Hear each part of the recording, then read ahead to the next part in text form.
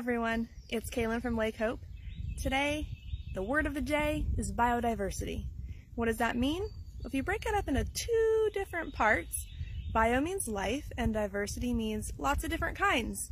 So I have a fun game to show you guys the biodiversity in your own backyard.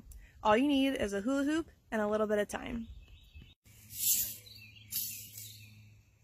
Okay, let's go check it out. Alright, so we're going to look really closely. You're going to get down on your hands and your knees, even your belly, and check out what's inside. So you're going to count shapes. You don't worry about if you don't know what anything is called. That's fine. If you see anything wiggling or moving or crawling, that counts too. So if you see some ants, oh look. Okay, this is outside of my hula hoop, but oh, look at that little pollinator. Awesome. Oh, it's in my hula hoop.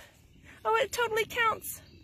So, like I said, if it's crawling around, if it's flying around, even better, make sure you count it up.